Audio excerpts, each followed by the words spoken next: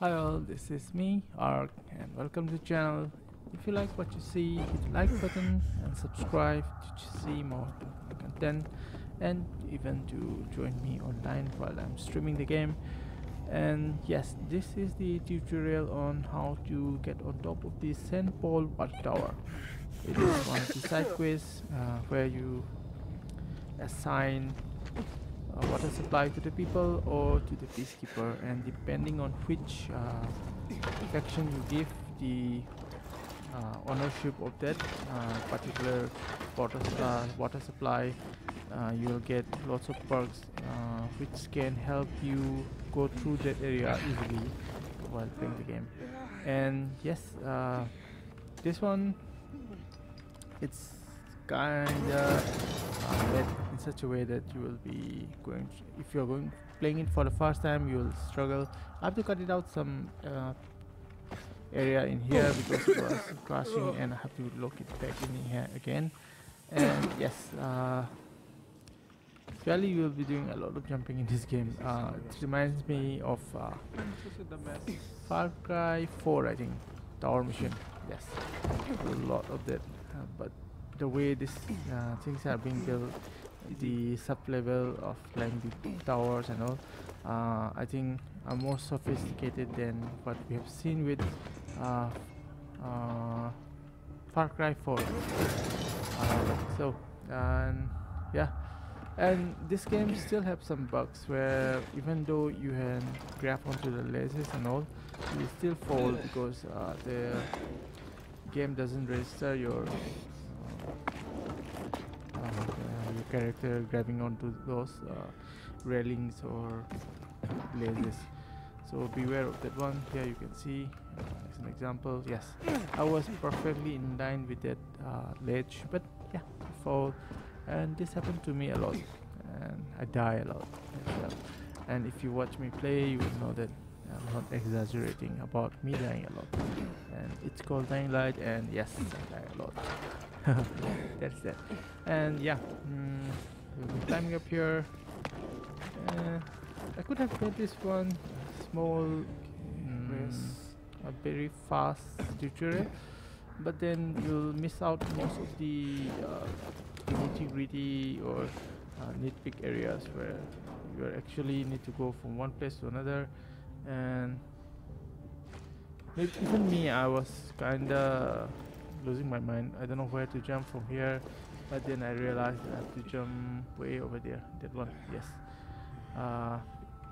Even I was having troubles like on believing that do I need to jump there or something like that. And then yeah, I did manage to jump up. Like I said, this game it's more complex in terms of climbing towers and all, unlike for Far Cry 4 where it was genuinely very easy but very repetitive. But in this game it is different from one tower to another. The layout, the mechanic used is somewhat similar, but the amount of trouble, the amount of difficulty from one tower to another, it's there is a huge difference in those. And yeah, and it was fairly easy. But if you're playing this game for the first time, try it out. Give it all to the peacekeeper or to the free people and see how your gameplay is affected.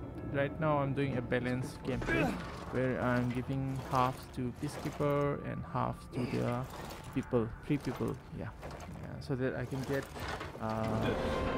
easy access to flying stuff. What is that? For my glider.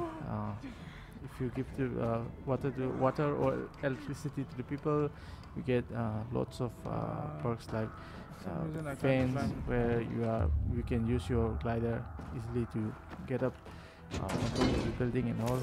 And if you give to the peacekeeper, they will give you stuff like UV light, alarm or something like that on the ground area, and even they will give you stuff like mounted guns which can help you fight those zombies and all. And yeah, we'll see how Almost done. I shouldn't have used that one because it turns out I can use this one and easily could have, Oh man. I could you know, have done immunity level. And you can see one here. Maybe since I was too busy thinking where to jump up again, because it doesn't end here. We have to climb up on top of the tower for accessing the valve. But yes, these missions are very important because it will give you lots of perks, and you need to do all this side mission. Unlike in Dying Light 1, it's more of a side mission are done in more of a to earn some kind of currency so that you can get stuff, and most of the weapons you get it from the wall around you while looting. Here you have to buy some of the stuff. Sometimes you get stuff, good ones, while you go into this substation for electricity and water supply tower. And it is very easy, say, but sometimes it is difficult, and in order to get into some of the areas, if you have hook, it will be much more easier. But since I don't have the hook right now, all I have is the glider, level 1, so I have to rely mostly on my climbing and my ability to navigate the surrounding areas. And yeah, my navigation is pretty bad, okay? Because many times I would fall to the ground because I didn't know what was below and I would just jump. Yeah, it happens a lot. Yeah, this one I think I gave to the peacekeeper. No, maybe I forgot which one. Oh, that is for that one. It was done during the live stream. I thought that was for I boxing. make my decision on the go. I think I did give this one to the peacekeeper. Yeah, and about that one, I didn't know what that bag was there before. Yeah, this one is the mounted gun one. I think Okay, that's the this reason one why I is gave it to for the peacekeeper. This one. Yeah, lots of stuff you can get from doing mission like this. So if you like tutorial like this, please hit the like button and comment what you want to see next time.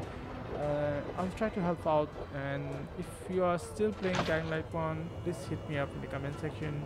We can go around Dying Light 1 as well, and I have lots of weapons which I can give it to you because I don't use it anymore, and I play it from time to time just to enjoy the game because it was the first zombie game that I liked and enjoyed. So I came back from time to time to play it. The reports So are true. hit me You'd up, make a great peacekeeper. we'll do a run. Join me in. Thank you for watching, and bye bye.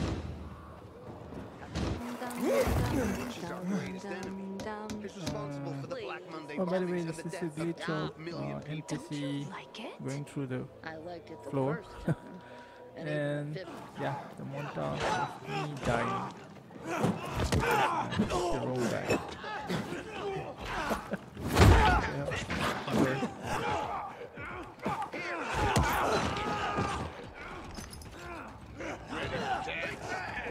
Oh shit.